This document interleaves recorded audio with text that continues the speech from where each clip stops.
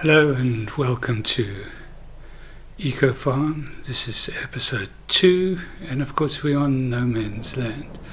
Trust everybody's well today and in the pink of health. In this episode we're going to get our first livestock, and I suppose there are no surprises in guessing what they are, but you would have to just wait a while to see what transpires. First of all, we're going to start off by liming and spreading some muck on our newly ploughed fields, or our newly created fields. I suppose our newly created and ploughed fields, if you want to be pedantic. In any event, yeah, here we go. So we've got plenty of lime left over from the first field that we did, so I don't think we'll put a huge dent in that, liming these fields. We've still got the lime spreader on lease. That of course is not subject to having to plant any trees, it's just the cost of leasing it, so no problem with that. Right, I don't know whether we'll need to fill it up completely. Of course, you would have noticed that we are in the midst of a thunderstorm, which I'm not too unhappy about. We don't have any really steep fields, or fields that have steep slopes, so we can spread this and the rain will just help it soak into the ground. Pretty much ideal conditions. Would like the rain a bit lighter, but yeah, it'll work.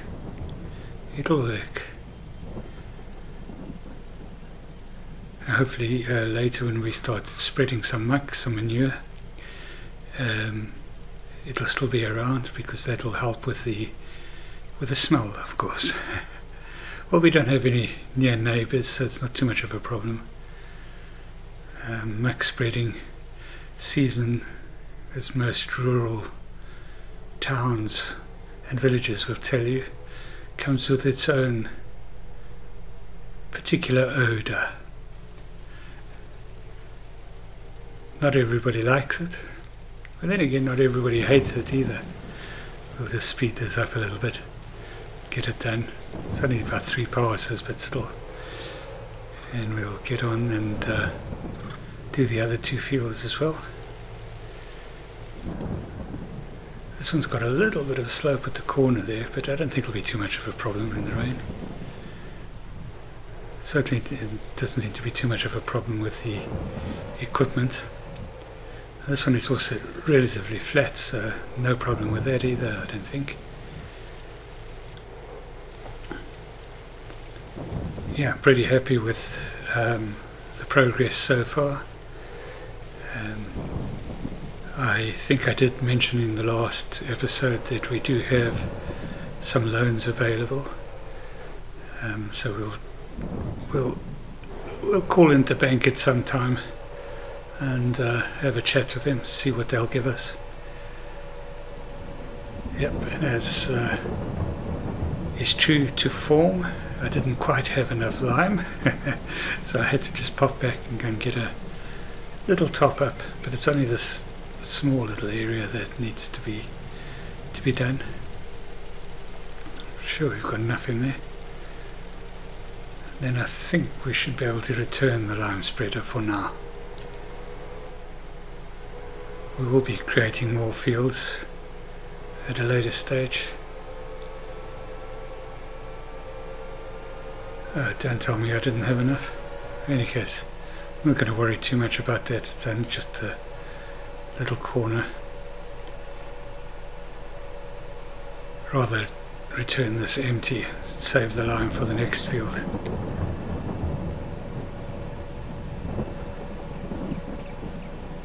I did have a nice message from one of my subscribers with regard to the max spreader, and he pointed out something which I should have realized, that the max spreader that I was using in episode 1 was most probably for grapes and olive vines. And as soon as I read that, I said to myself, of course, that's exactly what it's for. So in any case, I did return it, so we'll get a different max spreader, and I think it'll work out a lot better. So we'll use the Superflex. Yeah, I think that'll do. Slightly bigger capacity. I don't think we need huge capacity, so I don't think we need to put the boards on the top.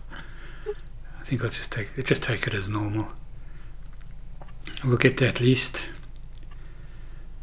And what is the width on this? 10 meters. So that's, yeah, it's going to make short work of those fields as well. There we go. Yeah, sometimes when you starting new series, you do seem to find that you are so focused on what you're doing and working out the rules and the way you're going to play the game that you forget some basics. And I suppose not realizing that that was a max spreader for vines is a basic mistake. But still, we've got it sorted out, and we'll spread back on that field that we did on day 1 or in episode 1. It's still month 1, just so that we can hopefully be fully fertilized.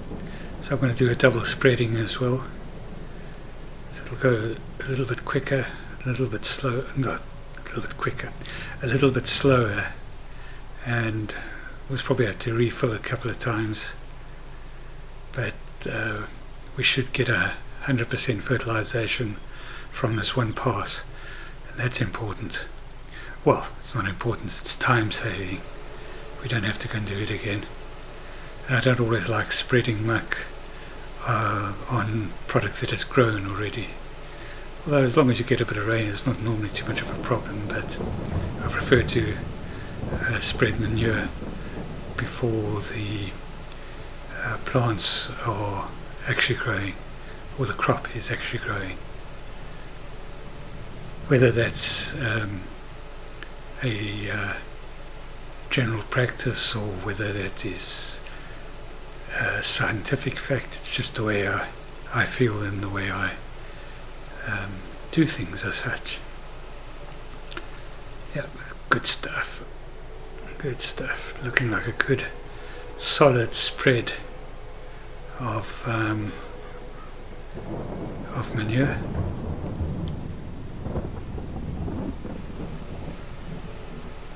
The width is pretty good.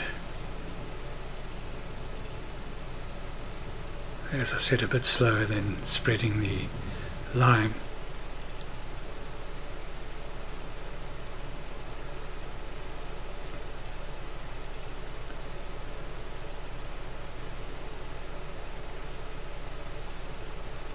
It should only be one more pass of this, and then this field will be done.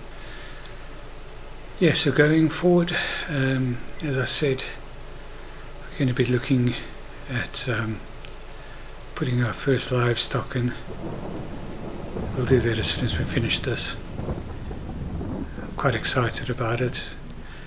There are a couple of well, not really issues, but we're going to have to buy in feed, but I want to get a lot of the basic operations of the farm going as quickly as possible, seeing as that we do have access to some loans. We'll utilize those over the next few episodes and months to enhance the farm or get the farm going as quickly as possible. And likewise with the livestock, I'm going to be buying in some of the feed and that to start with. It's probably not 100% eco-friendly that way, in terms of we're not always sure of the crop miles or the seed miles or whatever you're buying. The feed miles is what I'm trying to say. So yeah, but yeah, I think I'm just weighing that up a little bit about getting going, so that we can get up to supplying the town with as much variation of crop as quickly as possible. So that's my thinking on that. Let me know if you think I should pay a penalty for doing that. Pop it down in the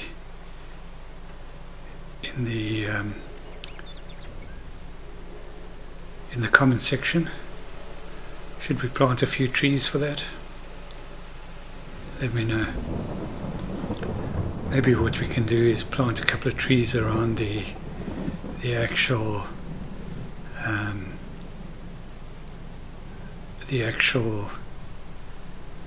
animal pens that we do eventually end up building. That's a good idea. It'll have to come in some future episodes, because I have pre-recorded some of the gameplay already. So yeah, but let me know what you think about that. Should we do that? Should we plant a couple of trees around each of the pens by way of compensating for the product and the feed that we buy in? The more I think about it, I think that's the way we're going to go. Let's have a quick check. Yep, that's looking good. 100% fertilized.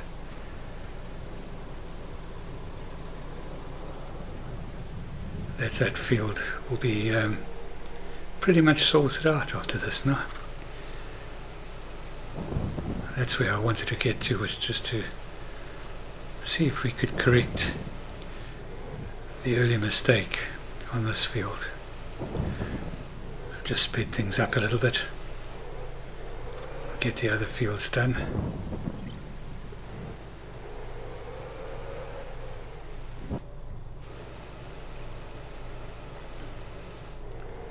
Shouldn't take too long now.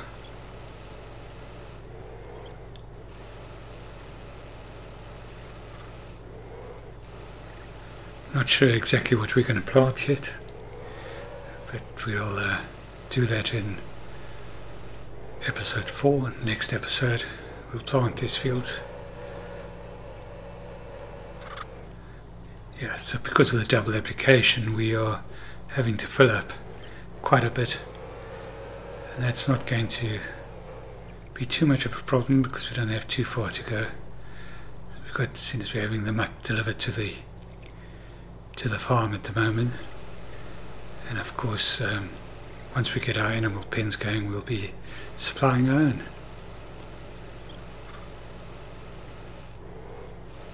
Might be a little way down the line before we are fully sufficient in the poo stakes, as we should say. Spending an inordinate amount of time thinking about poo at the moment.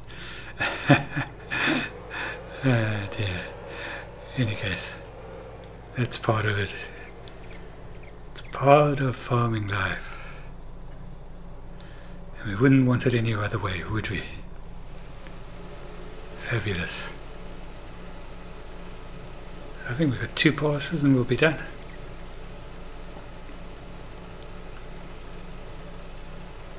So as we drive up here, there's probably another whole field available to us directly ahead, which we can utilize for many different things. I am thinking about some greenhouses, putting up some greenhouses as well to increase the variation of crops that we can sell. But we'll get to that in the next couple of episodes as well. What else was I thinking about? I haven't thought a huge amount about full-on productions yet for retail products, things like bread, etc. I'll do a bit of investigation on that and see if we can find some smaller bakeries rather than the big industrial bakeries. Maybe have one or two smaller bakeries making different products as such, and run one rather big industrial bakery churning out lots of CO2. In any event, we will have to supply electricity to those as well, and then we'll have to decide. I haven't decided yet, but I think that we will have to think about carbon credits or tree planting, however we balance it out once we get full-on productions going.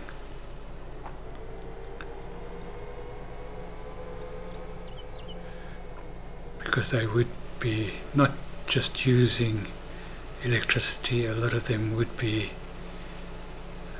creating some sort of effect on the atmosphere, be it well, I suppose if we're using electric ovens, bakeries and that, not so much.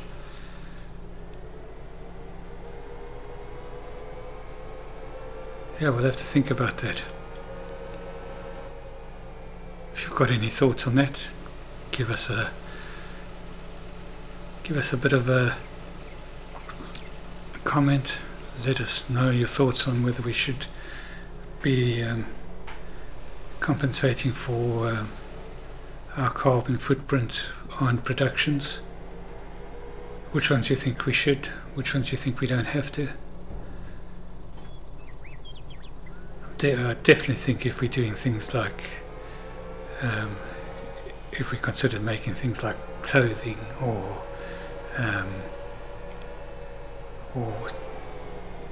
some of the heavier production,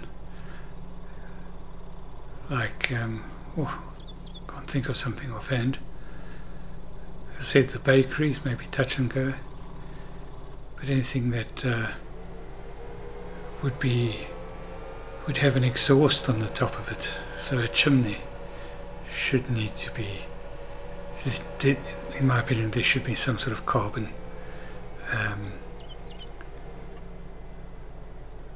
compensation is what I was looking for, the word I was looking for there. Alright, so here we come. Everything has been fertilized now and limed, just ready for planting, but before doing that I'm going to put up some free-range chickens. So we're going to put up quite a big operation, because I'm going to, although this doesn't technically produce manure, I'm going to use the wheelbarrow that we've been using as a delivery mechanism to simulate getting manure from chickens. So I think we'll use this sort of undulations here, with a slight hill, to put up. I think we'll do 4 of these pens. I think they take 150 chickens each,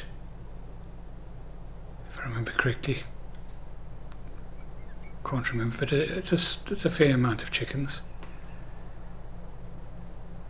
just put them together like this. It kind of looks like one big pen with a lot of different feeding areas. We won't chop down the tree. We'll leave the tree in there for them to feed around, look for worms, anything that may drop off the trees. Right, there we go. So there's a couple of little dips in there, but I'm not too worried about that. I like the ruggedness of it. Oh, it's a bit harsh. I'll smooth that around the edges. Oh, there we go. Oh dear, dear, dear. Oh. Oh. Nice and easy. So we'll have to do a bit of a minor landscaping just to stop us ending up on our side. Luckily nobody was hurt. Yep, there's a bit of a bump there. It's difficult to see in the grass, but there's a bit of a dip down there as well. So I think we'll just smooth it out. I don't want to landscape it perfectly flat. After all, we are building on a hill. So let's get down to some landscaping. Smoothing out of the area.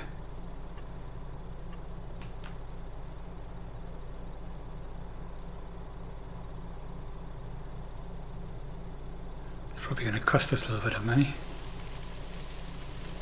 That's fine.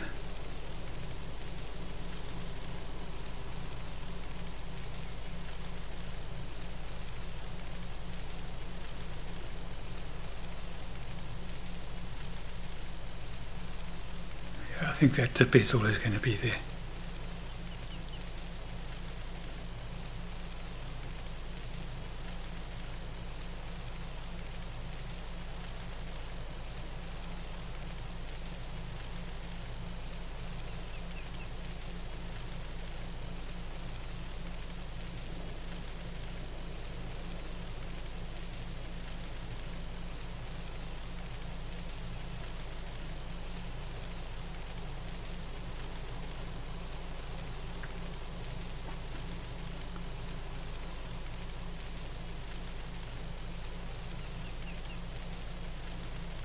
Yeah, I just don't want it to be that much of a sharp drop that vehicles want to tip over, or has happened. Spread it out a little bit more and get a bit more smoothness.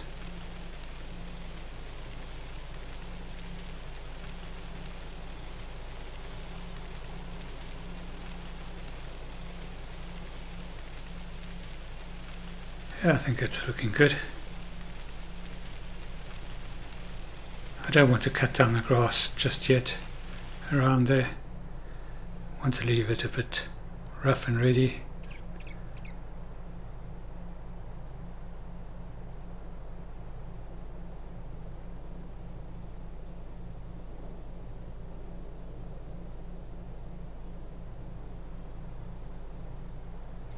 Yeah, you can see that it's not going to bring it down much more, and I'm not going to landscape. It's just we're going to have to just deal with that bump every time. Good stuff. Right, so that's the chicken field. Now we just need chickens and feed. I said we're going to have to buy in feed, so we'll have to pop down to the shop. Oops, there's a bit of a bump there. It's not too bad on the sides now. Yep, still quite a big drop there. Just have to take it easy there. There's a bit of a drop there. Yep, that's not too bad. I'm happy with that. Quite happy with that.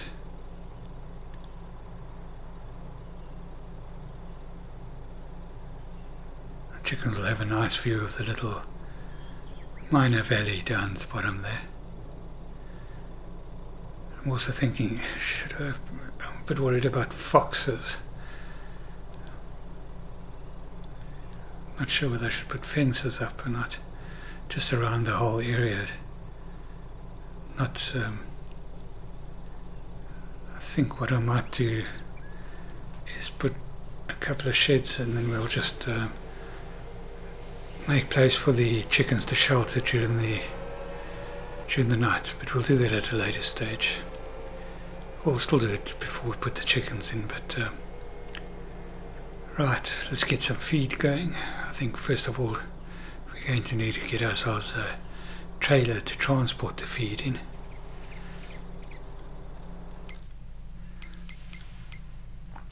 So let's have a look and see how much is the feed going to cost us. I don't think it's going to be all that cheap. Wheat, yeah, it's not cheap,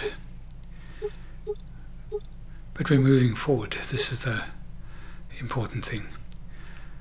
Otherwise we'd be just doing arable and not any no sort of diversification to start with. Right, and get a trailer. We'll get the auto-load pallet trailer, and we'll connect it up for 12,000 litres. We've only bought 8,000 litres worth of feed, but we'll get started with that. And then we'll, while we're getting feed supplied to us, we'll see if we can make some sort of arrangement with the store to deliver to the farm. Maybe put up a little bit of a silo on the farm so that we can draw feed through there. Just pay them for what we use, hopefully. We'll see. We'll speak to them.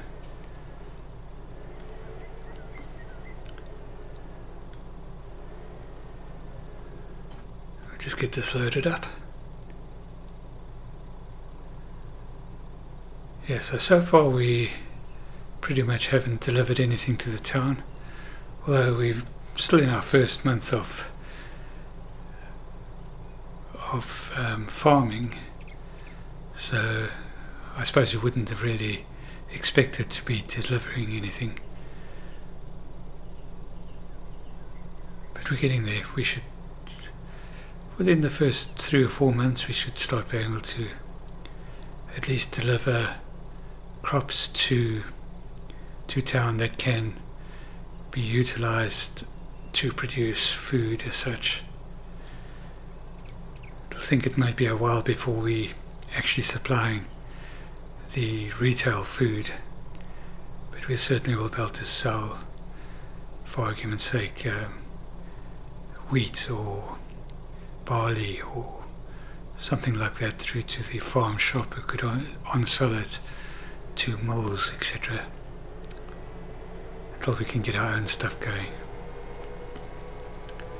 Right, let's head up to the farm and go and put the chicken feed in. Then I suppose we'll have to start thinking about getting chickens.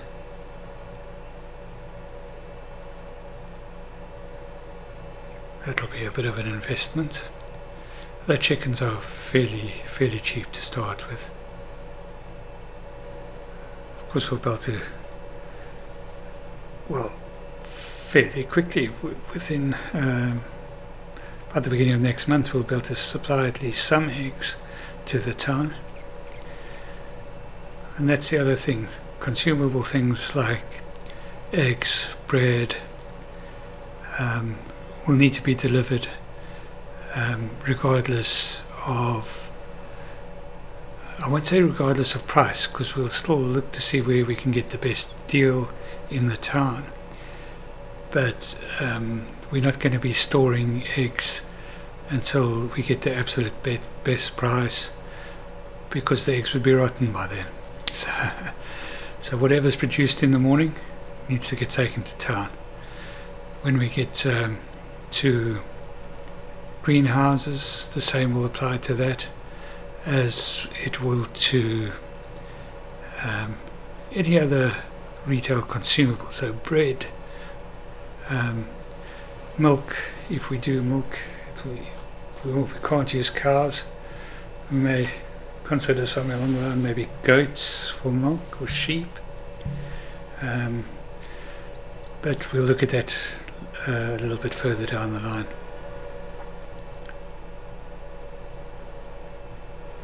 So if we get the feed in, we get chickens going, we should be able to deliver our first produce to the village, to the town, in early May. Right, so let's just get these building cross grids, whatever one wants to call them, taken away.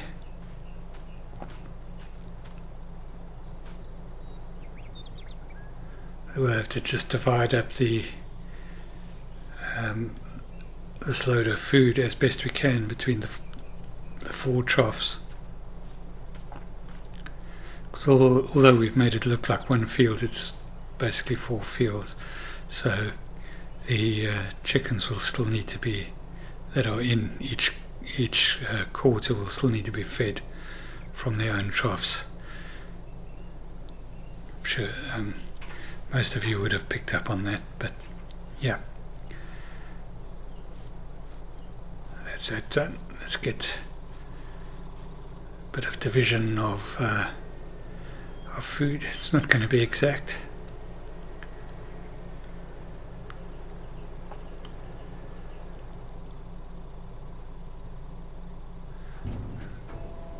There we go.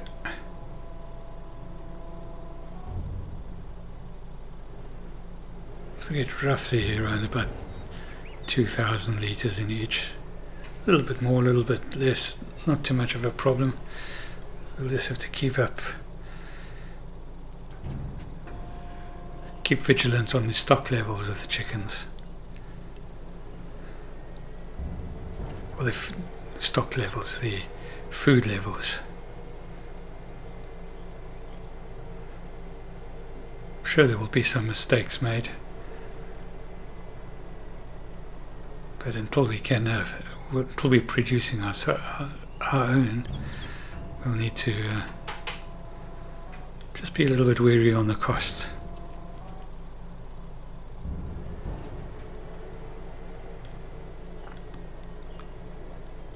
That's the last one done.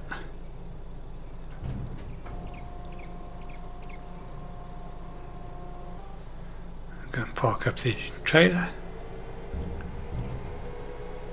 Then I want to look at perhaps a system for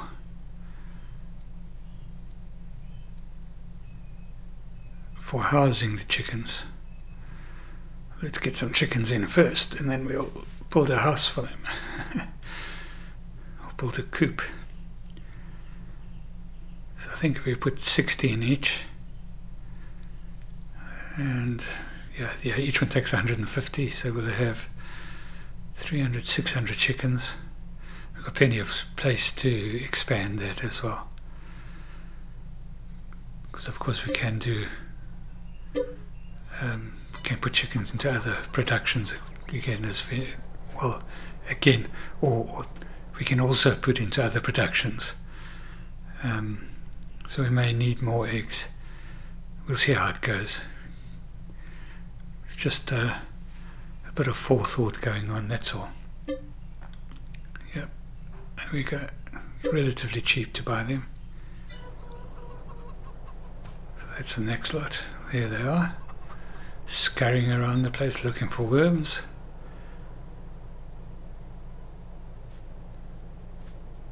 Let's get this one done.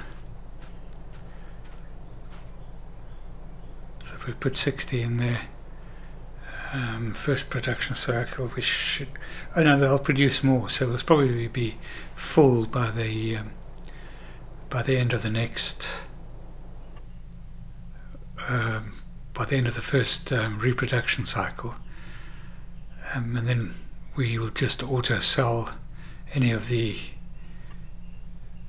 additional chicks or chicks that are produced from then onwards until we get going. And then of course if we do expand our free range chicken areas, we can just supply from our own stocks. So that'll be a good forward sustainable idea. We can rotate them so that once we feel that the chickens are getting a little bit old, not producing as well, we can sell those on, and we will have hopefully younger stock to replenish them. There we go. So that's 60, 120, 240 chickens going at the moment. They should produce a few trays. They won't produce a whole pallet overnight, but they'll produce a few trays, and we'll get those sold in May to wherever we can get the best deal in town. There will be a few candidates looking for eggs. Pizzeria, restaurant, farmers market, supermarket, I think they'll all be looking for eggs. So yeah, not too bad with that. Right, let's look for something that we can simulate a coop, and then with a bit of imagination we'll just pretend that we'll be putting them into the sheds every night just to protect from predators. Because as you know, the foxes will have the chickens quite easily and quite quickly. So these shouldn't generate or need any electricity or anything like that, so we won't put up any solar panels. Not sure if those are solar panels that come with the vehicle with the building, or whether they are ventilation. I think they're probably ventilation. So then we put on one on that side, and we'll put one adjacent on the other side.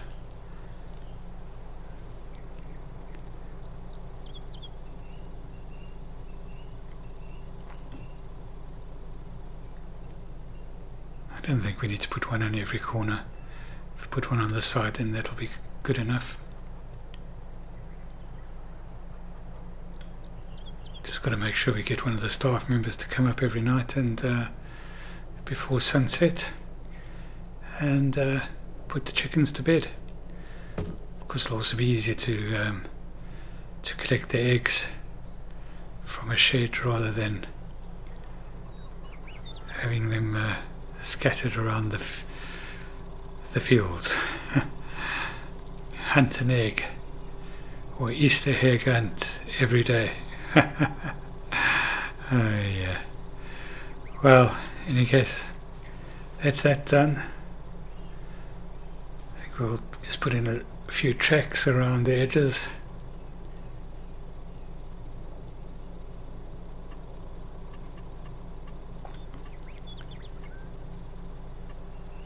We'll put a few more defined roads around the farm, around the fields in a future episode, just so that it's easy to get around the farm, and basically we're using the same routes and not just driving willy-nilly through the fields.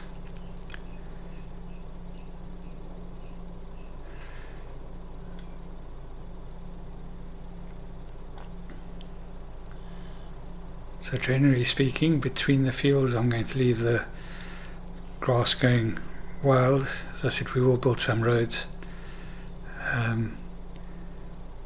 We will occasionally take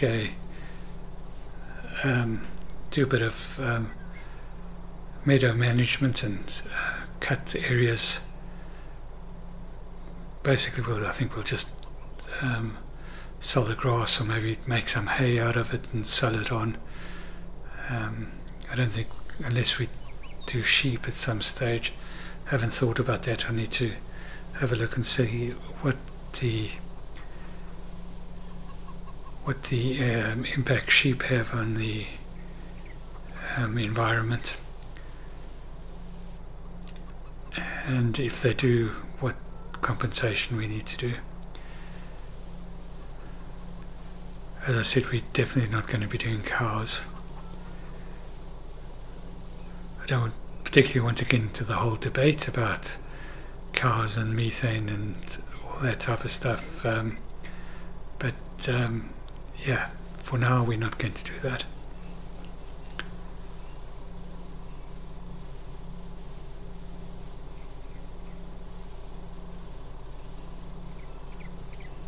Just make a track across the front here so that we know where to collect the manure.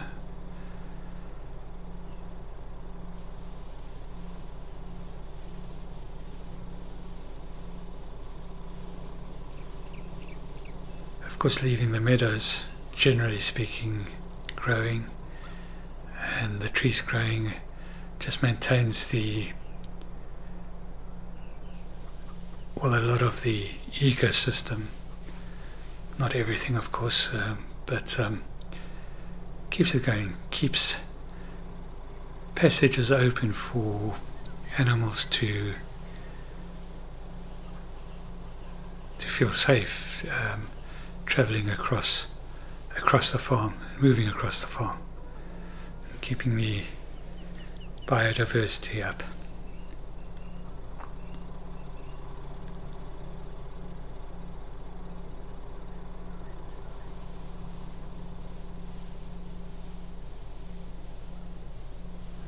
Just extending the areas slightly, just so that we're not feeling that we have to drive very close to the food areas.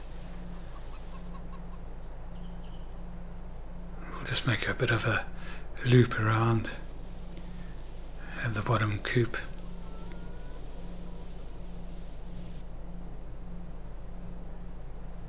We're just putting gravel down, so if we do increase our chicken coops, that we don't have to dig up any tarmac or anything like that. We're going to try and not use any tarmac, and as very little cement as possible on the farm. Use dirt for dirt road as much as possible, maybe gravel, but yeah, certainly not tarmac.